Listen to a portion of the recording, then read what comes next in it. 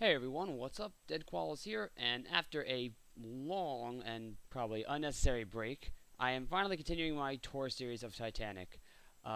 This we're gonna we ended with E deck last time, so now we're on F deck. I apologize for that long break. Just like I was just school got really crazy. And I was just like had no time to do this, and I just got really tired. But anyway, I found some time to make this video, and hopefully I can finish this tour up. And maybe get on to new and better things. So let's start with this. Just like all the other decks, this is the one of the firemen's rooms. Except this one, it goes all the way to the other side and all the way to the starboard side, and has a table here. So now we're going to continue out here. And again, like the other decks, fireman's wash place.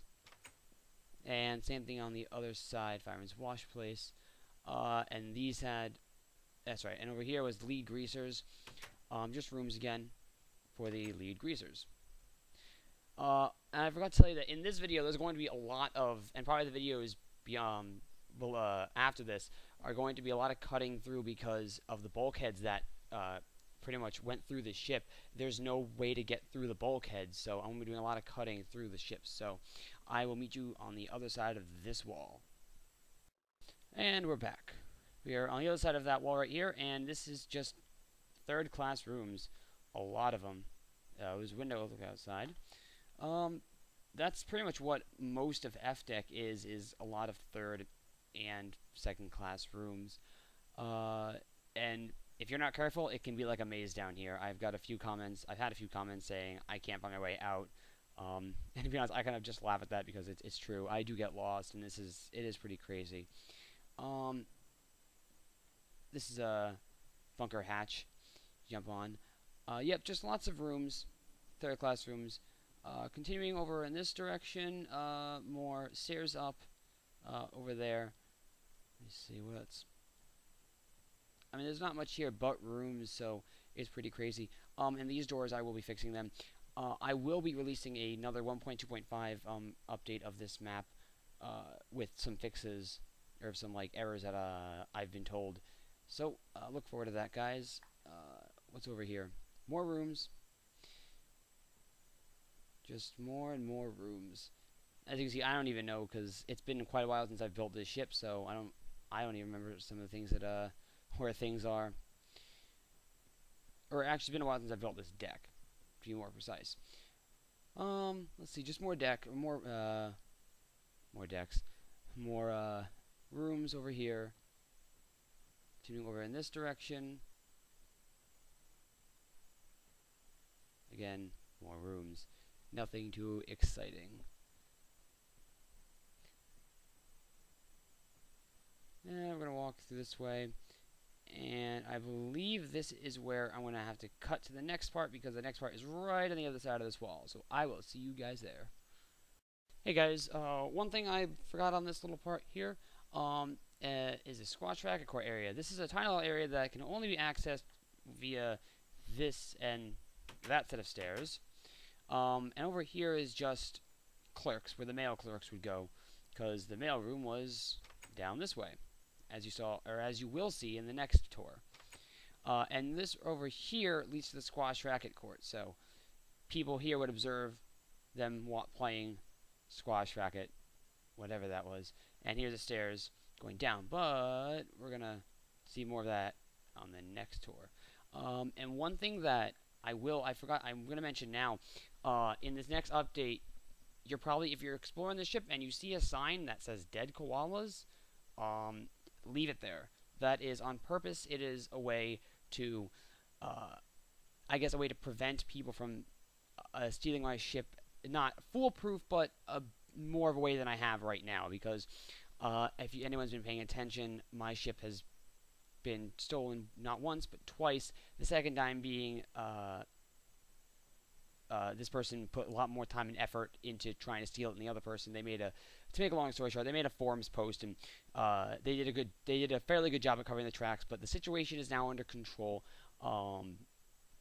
And so that's that, and that's why if you see a sign that says Dead Koalas, just leave it there. It's just to prevent people from having to being able to completely get rid of every trace of me from this ship.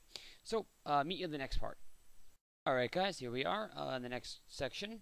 And we're in linen area, so that's where all this is. Linens right here, so like bed sheets, or tablecloths. I have beds in here because, I mean, that's what linen was for napkins and all those things, but beds are the closest thing to linen in Minecraft, so these represent like hanging linens drying.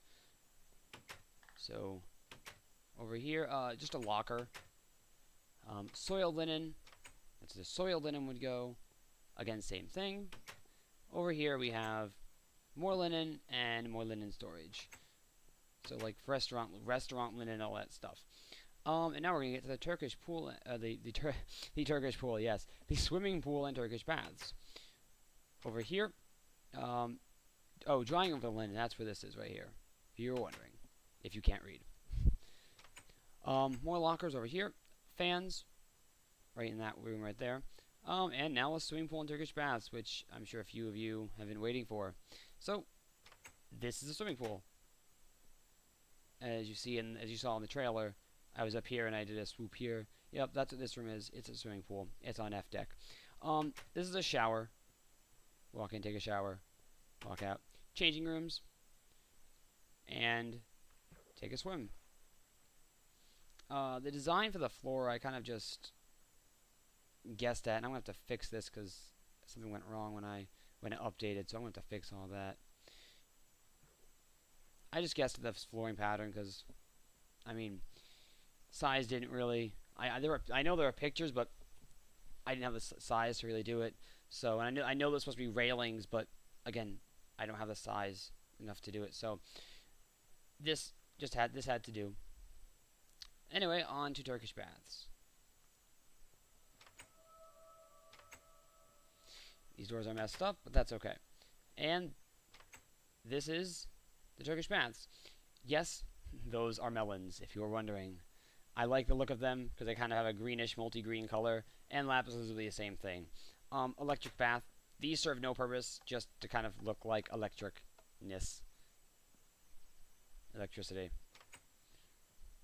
Shampooing room, just a shower for shampooing, pretty much. It's like pretty much a fancy wash place.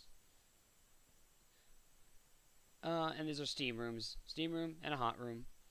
Pretty obvious. That's supposed to be right there, like a little fountain that was in the in the ship. That's what that is supposed to be. That's pretty much it. It was I didn't have a lot of room to do things, and the more famous part of the Turkish bath is right here, which is the drying room where people would sit and relax. Unfortunately, I couldn't get it to look exactly like it did in the actual ship because of just the size and how I had to build it. So I was a little disappointed in how this had to turn out. But I mean, I feel as though I did good for what I was giving myself. Dressing room. And a locker. So that is it for that direction. Now we're going to come over to here, this is the grand staircase. This is the very last part of the grand staircase. Not many people realize that the grand staircase kind of went all the way down to F deck. Some people might, like, I guess you could argue that it stopped at D deck, like this is the last part right here, but it continued down onto F deck. So I guess you can kind of call this the grand staircase, but at the same time it wasn't actually the grand staircase, if you know what I mean. And these are Turkish bath attendants, stewards, their dressing room, more stewards, and baggage master. And if you can tell me what the if someone can tell me what the SRC professor, I believe that is, can tell who that person was and what his job was, that would be really interesting to know that, because I just typed up whatever was on the deck plans, whatever it said that was in that room, so that's who that is. But please, if you know, I would love to know. Alright, so that's pretty much it for this deck, or for this, not deck, for this little section here. I will meet you on the other side of this wall. Alright, so now this is not actually directly on the other side of this wall. The way this is working now, because now we're getting in the lower decks, and the lower decks are a little more confusing than the upper deck, so it's not as just straightforward as a deck. There are some rooms that can only be accessed with certain stairs. So this is one of the rooms on the side of the ship, because now that we're getting down, there's the big uh, casings for the boiler casings, and those are getting bigger as we go down. So there's no more like center part of the ship. It's more or less just two side sections. So I have to kind of like do this in two parts. Right here is a third class steward's room, and this is really like the only room in this area that can only be accessed with stairs going up. Oh, and I forgot some cooks, some of the more interesting cooks, as you see, Hebrew cook and Scandinavian interpreter, which I didn't know they had one. If you didn't know, the stairs this is on E deck. This is the Scotland Yard stairs right here. They go down into that room right here, or into this little cove, I guess, into here. So, meet you at the next part, guys.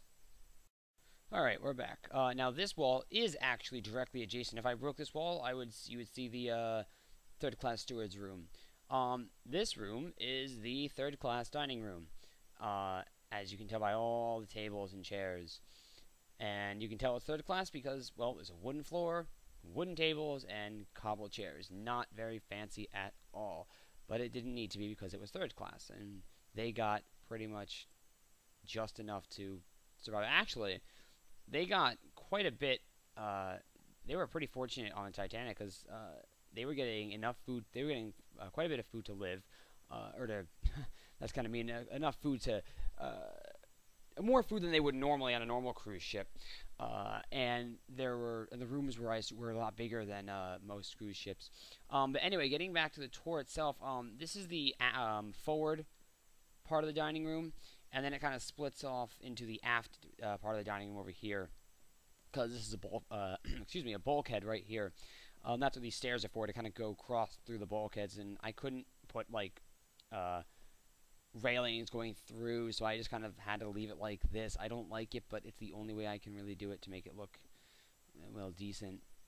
So that's it for the third class dining room. Oh, what's over here? Forgot about this. Oh, just more fans. All right. Nothing too interesting. On to the next part, which I don't need to cut to. Yay. Alright.